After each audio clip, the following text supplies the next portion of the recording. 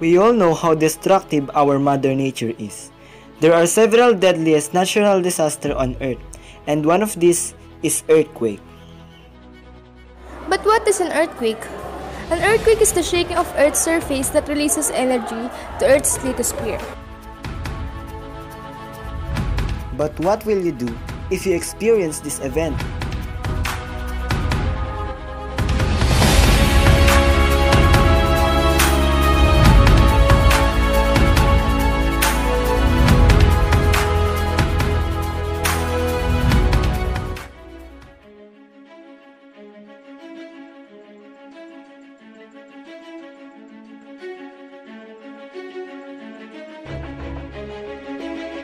Identify the places where to stay when the shaking starts.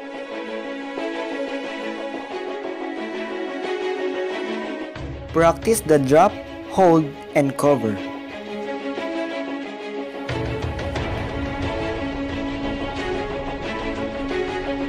Set aside the item that could fall and cause injuries.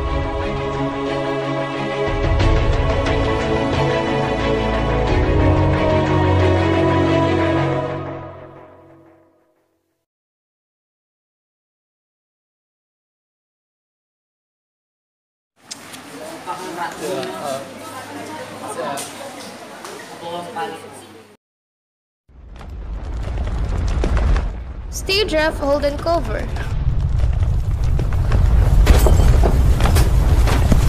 While the ground is shaking, find a hard nearby object for protection and covering.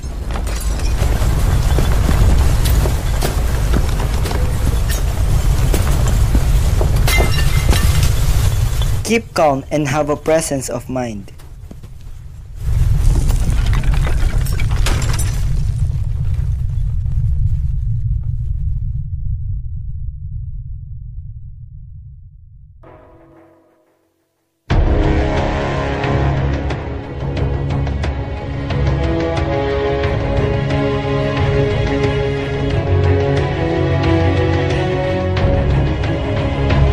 Immediately and calmly leave the school building or rooms. Proceed to the planned evacuation area or look for an open space. Be prepared to duck, hold, and cover in aftershocks.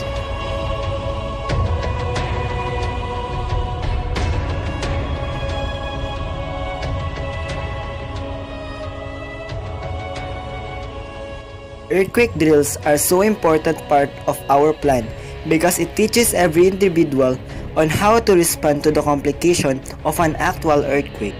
And they preventing this event to happen again way back to 1990 and 2013 earthquake, where thousands of people and students died because they are not yet prepared on this disaster. I hope you learned something on our video. Just remember to be prepared for earthquake. Stay safe!